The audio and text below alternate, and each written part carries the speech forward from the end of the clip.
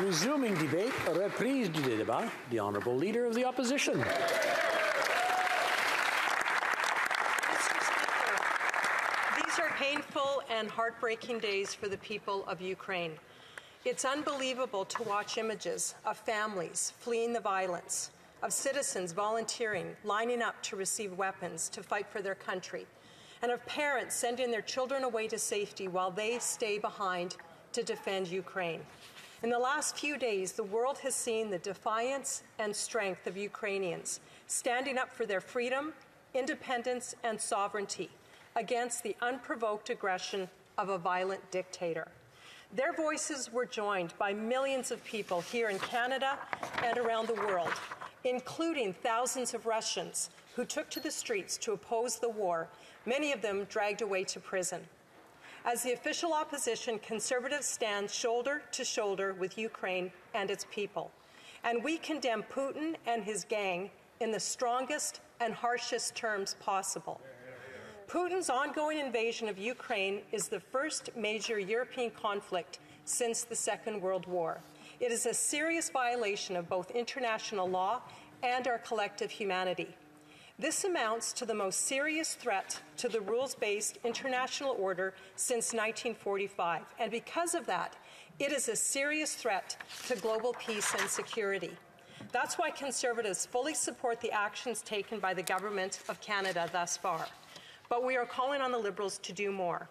On Saturday, we released our proposals for immediate additional action, and I would like to outline them for the members tonight. First, we are urging the federal government to expel Russia's ambassador from Canada right away. Second, we are asking the government to recall Canada's ambassador from Moscow. Thirdly, we ask the government to direct the CRTC to revoke the license of Russia Today so that Putin's propaganda machine can no longer reach Canadian homes. We are glad that companies like Rogers, TELUS, Bell, and Shaw have already done this, but we would like to see the federal government take more of a lead on this issue. Fourthly, we believe Russia should be isolated internationally by urging their removal from organizations like the G20 and the OSCE. And fifth, we would like to encourage the government to implement visa-free travel from Ukraine to Canada to help families escape here to safety. The Ukrainian people do not want to be permanent refugees. They want to be able to live in a free, peaceful, and sovereign Ukraine. But Canada can be a safe haven for them in this moment. Conservatives support Ukraine. The Russian invasion threatens peace, international order, and global security. That's why we support the Canadian government's actions. But we are calling on the government to take additional steps, such as strengthening our defenses and committing to NATO against Russia's threats. Mr. Speaker, the Liberal government can't afford to take our peace and security for granted any longer. We need to take Putin's threats seriously.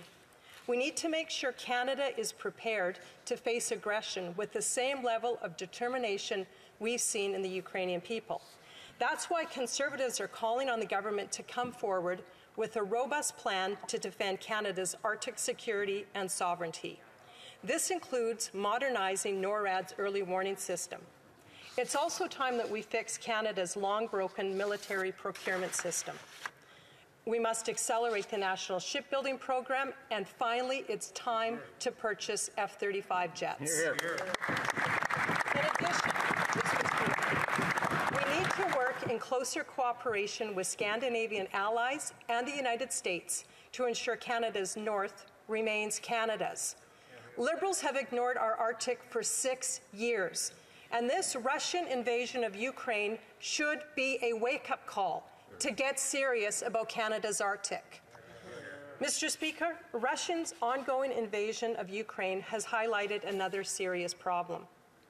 Russia supplies as much as 40% of Europe's natural gas, and we're seeing them use this power to intimidate Europeans and Ukrainians.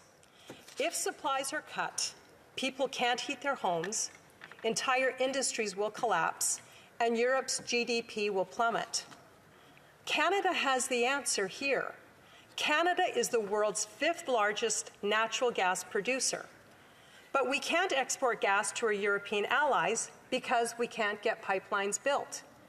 The Liberal government has failed repeatedly to recognize that Canadian oil and gas is the most ethical, most environmentally responsible oil and gas industry in the world. It is clearer than ever, Mr. Speaker, that Canada's oil and gas is vital to the security and sovereignty of both Canada and Europe. It's clearer than ever that when the Liberals stop, delay, and hamstring Canadian oil and gas from being extracted, transported, and sold both at home and abroad, the biggest winner in every way, shape, and form is Putin. Canada and the world loses, and Putin wins. Why in the world would we want to do anything to help Putin fund his war chest? The Liberals need to stop putting up roadblocks to oil and gas development and exports. We need to get new pipelines built so that we can sell our energy to Europe and others and end Russia's monopoly on natural gas.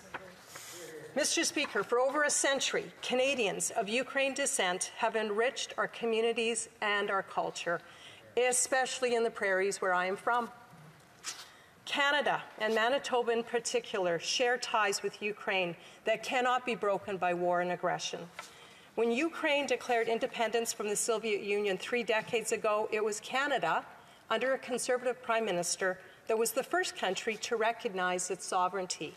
We must honor that legacy. As Canadian parliamentarians, I know we honor that legacy. Mr. Speaker, Canada's security is tied to Europe, and Conservatives know that. Canada must strengthen our own defences and renew our commitment to the NATO alliance in the face of the threats from both Russia and China. As we speak tonight, Mr. Speaker, Ukrainian families are huddled in subway stations, calling for our help, just as the British did during the Blitz over 8 decades ago. A country that faced the horrors of the Stalin regime with the Holodomor, but nonetheless emerged from the grasp of communist dictators, is again fighting off tyranny and violence. We must stand with them. The federal government has stepped up in the last few days, but there is more that can be done. As they say in Ukraine, Slava Ukraini, glory to Ukraine, glory to the heroes. But let's do more than just say those words. Let's take action now and in the days and the months to come to do the right thing for Ukraine, for Canadians, and indeed for the world. Thank you very much, Mr. Speaker.